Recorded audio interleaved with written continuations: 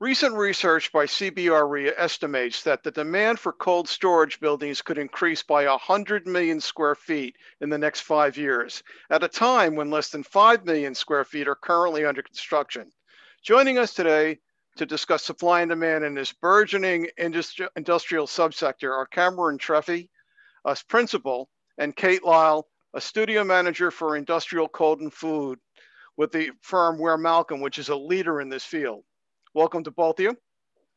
Thank you. Thank you. Let's start off by talking a little bit about what kind of buildings we're referring to here and what's driving the demand for them. So that CBRE report that you mentioned was talking about cold storage buildings, but in particular, that number was focused upon the growth that they were seeing in e-commerce. So when they were looking at that 100 million square feet, as I understand it, is they were looking at economic growth that was expected for e-commerce. And then they were tying that to how many square feet of cold storage buildings are required to have that size of economy, and they extrapolated from there. It's not a perfect number because there's a couple things that go on with cold storage. One is older buildings are shorter and newer buildings are taller. So we're getting more economic output out of the same square footage. So that number might be a little bit lower in square footage, but it might be higher in cubic footage. We're also seeing, it's not just cold storage and e-commerce that's creating this surging demand for cold buildings, as we call them, to encompass both the storage side of things, but also the manufacturing side of buildings. So everywhere along the food supply chain, we're seeing this growing demand for cold buildings, and that's driven by everything from, obviously e-commerce is a big one, but also, recent events have created this surge of demand where we want to do things a little less just in time, and we're wanting to hold a little bit more stock. So there's we're seeing that across the industrial sector, including cold storage, where we're seeing, more demand for a higher amount of stock being held. And then, we're also seeing things happening with the ports where a lot of people who are importing products, because of the recent challenges in the ports, they're looking at maybe we're going to different ports. So we might have, a pretty good buildup in terms of, our port of Long Beach cold storage, but suddenly Houston is where everyone wants to go. And so we have to build a lot of buildings in Houston. And then the other thing is a lot of the buildings are aging out. So, something like 70% of cold storage buildings are over 20 years old. And once you get to that age on a cold storage building, you're really looking at, you're hitting the life cycle for your initial investment in refrigeration systems. You're looking at changing out equipment, and then you start to go, well, if I'm going to make this investment in changing out equipment, what other changes can I make on my building? And so, is this building still going to work for me in my future, or do I start to look at new buildings and moving to a new building, and then that older building might get a second tenant. So there's this, cycle in terms of the cold storage buildings and different tenants moving around as the times change. Okay. It's been stated that we're entering an era of speculative cold building, but until now, the sector's construction has been pretty cautious, pretty purpose-built. What are the risks and rewards of this new era if it actually is here? Yeah, so as Kate mentioned, the reason behind speculative cold buildings actually coming to market is just the demand is sky high, and speed to market for food users and cold building users is usually hypercritical. And so the market has now, developed an appetite for speculative cold building. The risks are certainly greater, right? Because the cost of cold building construction is, upwards of 3 times the cost of dry buildings. So the risk that is out there is that you're stuck with a very expensive asset on your hands if you can't fill it up. But given the demand that is out there, the reward is that the rents are significantly higher. And typically terms are much longer for cold buildings. So where you might have traditional dry warehouse users looking for 7 or 10-year terms, landlords are able to command higher terms based on the cost of construction for these buildings. So we typically see 15 and 20-year leases on cold buildings, and so that's incredibly attractive to the institutional buyers that are out there. So really, I think it's that simple.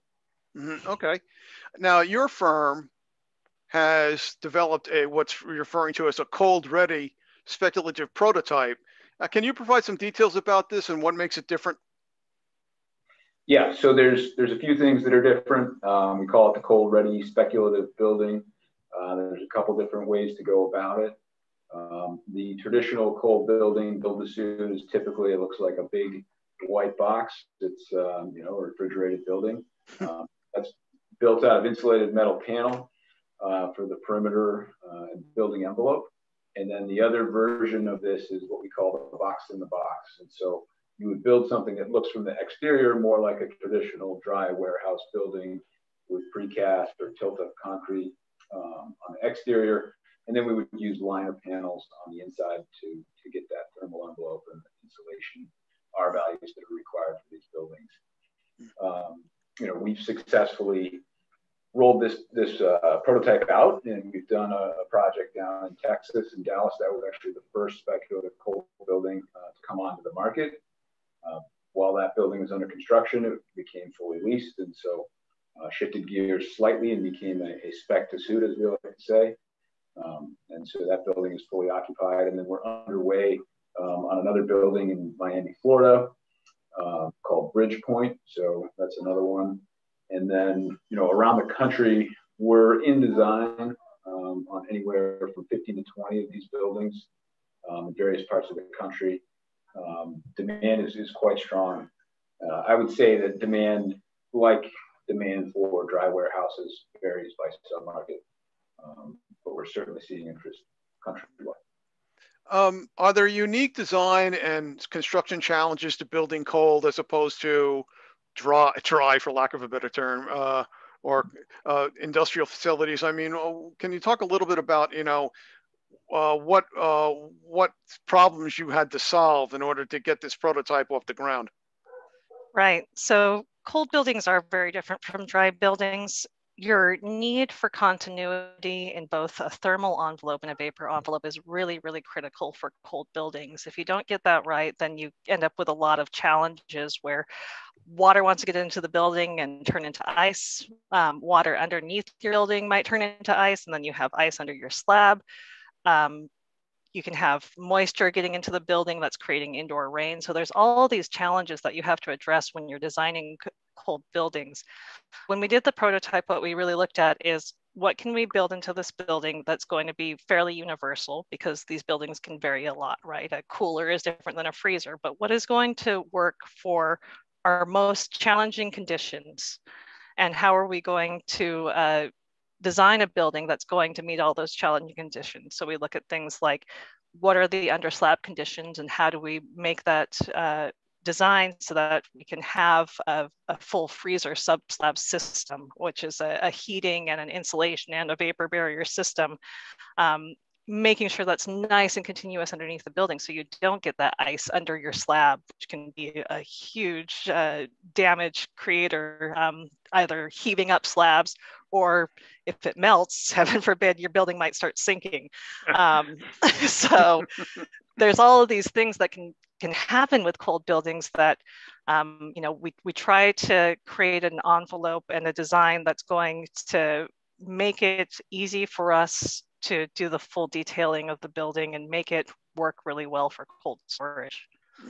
Just out of curiosity, this is beyond the questions that I sent you, but how large are these buildings generally? Are they bigger than a conventional industrial plant, or are they smaller? What's the general dimension? Yeah, I think I would say that they tend to be slightly smaller than the big box dry warehouses. We're not seeing speculative cold buildings in the 1 million square foot range. 500,000 square feet is probably the high end of the range that we're seeing for speculative, and maybe that's just due to the cost of the buildings. But actually, when it comes to a user standpoint, there aren't that many users out there that need, 1 million square feet of cold storage, and if they do, it's likely that they are searching for a build-to-suit condition. Mm-hmm. So we are seeing them range anywhere from 150,000 square feet all the way up to 500. The sweet spot being somewhere between 250 and 350,000. Mm-hmm. We've also done smaller infill sites, which can go down to 50, 60,000 square feet. It's obviously higher cost, but in the right location, it might be a good investment to do that small of a building. I just finished writing a story about data centers, and one of the big keywords among all the people I talked to was about how they need to be flexible and scalable. And Cameron, you mentioned earlier about how the cost of these buildings can be significantly higher than a dry industrial building. Tell me a little bit about how flexibility is a priority with these kinds of cold buildings, and how it's manifesting itself. I'd say that the biggest thing that we can do to create future flexibility for these buildings is verticality. Cold storage buildings, it's hard to grow them outwards. It's hard to grow them horizontally and increase your square footage, both because you might want a site that's closer to people or closer to the consumer, but also because you're expanding refrigeration systems. And so you're having all these mechanical systems that have to get incrementally larger as you expand square footage. If you allow for growth and verticality, then you're able to use a lot of the same mechanical systems, a lot of the same refrigeration systems because of refrigeration cycles. So we really recommend that developers, when we're doing speculative and even build-to-suit users, really take into account that even if you're not going to use all of the cube that you build, down the line, you may want to put in a new racking system that's going to accommodate that extra height. And that's a great way to increase pallet positions in your building without having that huge investment of expanding the square footage. Mm-hmm. Okay. As you expand your prototype to other parts of the country, what are some of the key factors that need to be considered when you're delivering these types of buildings in different geographies? Well, obviously demand, right? So sure, yeah. It goes submarket by submarket. So demand varies by what submarket you're in. So if you're in a port location, you might be looking at a different type of cold prototype building or size, right? Than you would be in urban infill type market. Perhaps you're in close proximity to processing facilities, and so you may want to be able to be demisable down to 50,000 square foot tent sizes. So the tenant mix, I think, is something very important to consider. The base prototype that we've developed, easily divides into 2 different tenants. We can expand that to 3 and up to 5 or 6, depending on the site geometry. As Kate mentioned, previously, the utilities, the refrigeration infrastructure, all of that eats up additional site area that you don't come across in a dry warehouse development. So that's also a consideration. Security is a high concern with these things, and that is due to the fact that if you're part of the cold chain, you're part of the food supply, you are also going to be subject to additional regulations, governmental regulations, and additional security requirements. So it's critical that we think about that and truck queuing and all of those things when we're doing the site layouts for these buildings. Mm-hmm.